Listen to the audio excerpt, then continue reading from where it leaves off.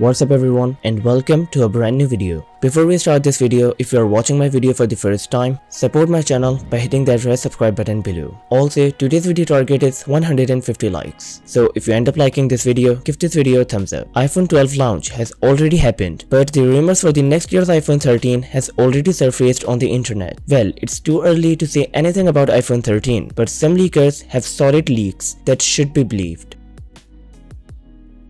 If Apple follows the past pattern of launches, then there are higher chances that iPhone 13 will hit the market in September and possibly September 24. This year iPhone 12 launched on October 13. iPhone 12 release is delayed because of the coronavirus outbreak, so it's possible that the coronavirus might delay the production of iPhone 13 as well. It's too early to say anything about iPhone 13 release date, but the release is expected to happen in September or October of 2021.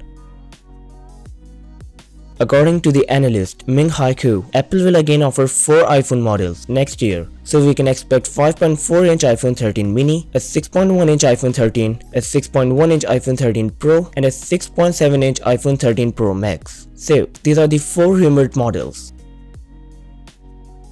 iPhone 13 is about a year away from now, so all the leaks and rumors are gathered from supply chain information, patents, and by different leakers. iPhone 12 came with a flat design much like the iPhone 4S, or we can say iPhone 5S. So iPhone 13 will also feature the same design. The 2021 iPhone will have a smaller notch. Maybe it could have smaller width overall. Reducing the notch requires the Face ID sensors to be smaller. It's worth noting that Apple experimented with ditching the notch entirely for its 2020 flagships, but that didn't happen. So there are higher chances that Apple might completely ditch the notch on iPhone 13. Last fall, leaker on Twitter explained how the system could work by embedding the True Depth system and earpiece in a smartphone's top bezel. Considering how Apple changed the iPhone design in recent years, the company might introduce a more experimental model in 2021. Imagine if Apple make all its devices completely portless. Well, it's a shocking thought, but Apple might release one of the iPhone 13 models without any port, and also USB-C will not be there anymore. A tweet from a leaker John Prosser suggested that there will be one portless iPhone in 2021. So, the company might ditch the port entirely and the new iPhones might only feature QI wireless charging as their common charging solution. With iPhone 12, Apple released MagSafe for more convenient wireless charging, as well as the power has been raised to 15 watts for faster charging. MagSafe appears to be the solution for charging of portless iPhones. But here is the question, what portless iPhones will offer? Well, portless iPhones will provide better durability and water resistance. Portless iPhones can also make the iPhones thinner, but considering the increase in battery size and energy-eating 5G networks, it's possible that the iPhones of 2021 will be thicker than the ones on sale today. iPhone 12 features same camera design as the 11 Pro, but having an additional LiDAR sensor. The same camera design is said to be on 2021 iPhones. A leaker on Twitter known as Fudge indicated the 2021 iPhone might feature quad camera design with LiDAR sensor, but John Prosser, a reliable leaker, suggested that there is 0% chance for iPhone 13 to have a quad camera setup. The same leak said that 2021 iPhones will feature a 64-megapixel shooter with a wide lens and 1x optical zoom with 6x digital zoom, 40-megapixel telephoto lens with 3x to 5x optical zoom, 40-megapixel ultra-wide with 0.25x optical reverse zoom, and a 40MP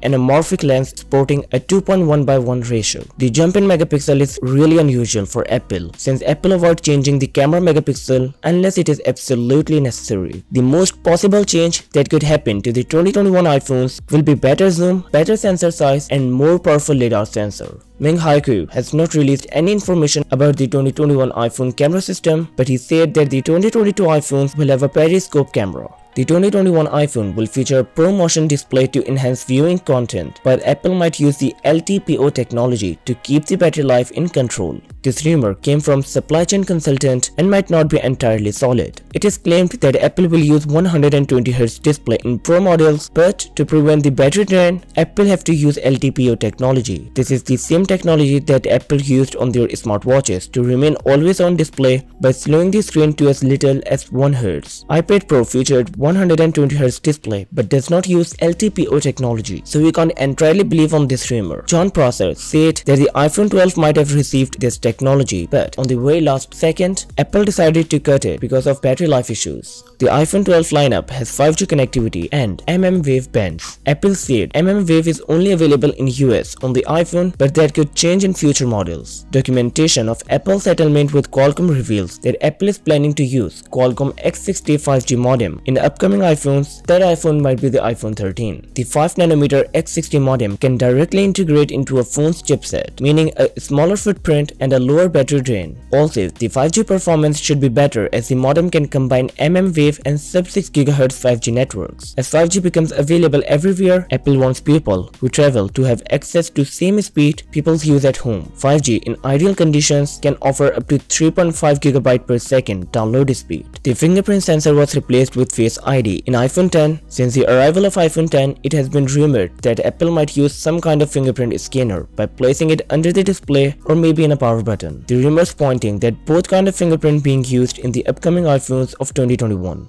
Apple embedded the Touch ID in top power button in iPad Pro. Some rumors suggest that Apple might do the same in upcoming iPhones. As iPhones can't recognize people in face mask, we expect Apple to think about the Touch ID and also how to bring the Touch ID in a minimal way. Having Face ID and Touch ID in a same smartphone can make the security more tighter, and also this will allow users to unlock their iPhones easily. In particular, the iPhone 13 is expected to have some design changes, better security options, and improved camera. These are all the leaks for now, but we are about a year away from iPhone 13 release, so it's too early to say anything about the upcoming Apple flagships. That's all for now. Thanks a lot for watching, guys. My name is Hamza, this is the Tech Filter, and I'll catch you in the next one.